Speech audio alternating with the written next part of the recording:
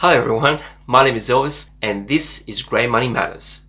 Today we continue our series of working capital management with this episode topic of managing inventory.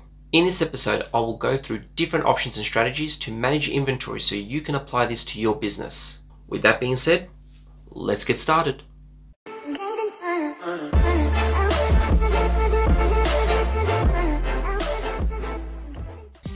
In managing working capital, an organization needs to determine the optimal amount of inventory to have on hand without risking loss of sales. While it may seem straightforward to hold a high amount of inventory to ensure that all sales demands can be met, there are costs involved. These include the cost of funds invested in inventory, warehousing costs, and the cost of deterioration or obsolescence. In manufacturing settings, there may be additional costs involved because such a strategy often hides inefficient work practices and poor quality control. Your business also needs to ensure that it has the right inventory on hand. Often, organizations find that due to poor planning, they have an excess of some items and stockouts of others. The total value of their investment in inventory may be right, but the allocation between each can be wrong if you do not get forecasting and planning right. Associated with the cost of holding inventories is the investment of working capital required to hold them.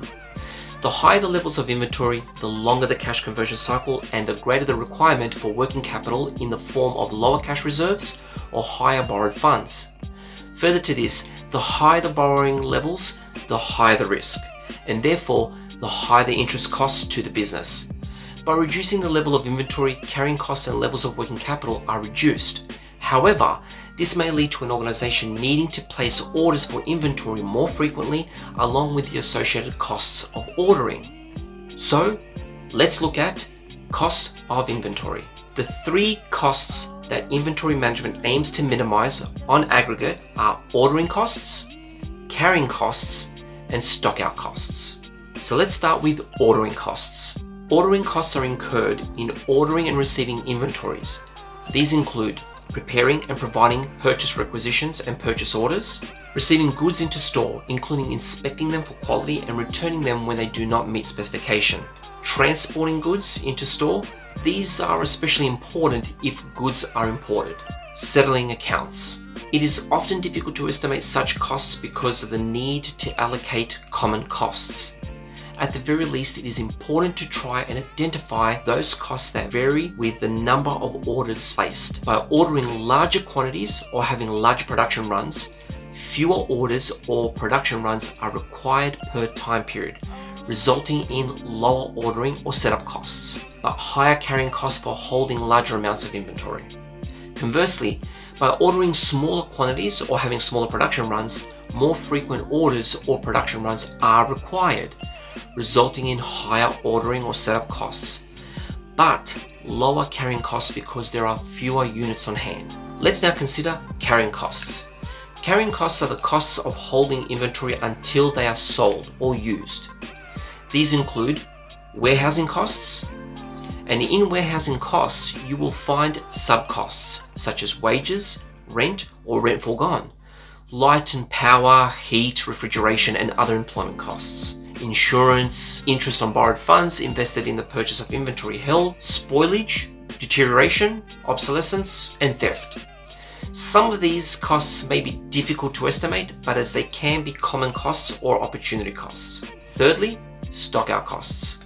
Stockout costs are incurred when organizations run out of stock of finished goods or when manufacturing operations are disrupted through shortage of raw materials or machinery breakdowns. These costs include loss of profit on lost sales, loss of sales on other items, profits foregone on possible future sales from customers who have been lost through stockouts, potentially higher manufacturing costs, and possible lost sales because of shortages of finished goods. The need to process rush orders. If urgent delivery to customers or receipt of goods need to be delivered to your warehouse and alternative modes of transport are required from your usual trucks, vans and ships, if you deal with international trade, to a more expensive option as express catered delivery and planes instead of ships for overseas transactions. An accumulation of back orders. So the question needs to be asked, what is the right level of inventory? In determining the optimal amount of inventory to have on hand or the right quantity of the right things, An organization needs to consider a number of factors.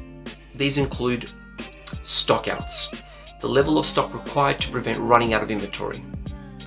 Reorder point, the point where the organization reorders its inventory. Lead time, the length of time it takes to receive inventory or get it into the condition ready for sale. The organization's ability to forecast demand accurately, fluctuations in the level of demand, seasonality, promotions, the visibility of current inventory levels, desired service levels on time or in full, quantity price discounts. If you order a particular amount of inventory that incurred a discount for ordering a large quantity, the shelf life of the product, the restocking policy, make to order or make to stock, and the seasonality of supply. And that's it. That's the end of this video.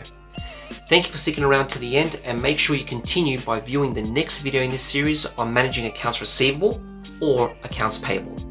Thank you, and until next time.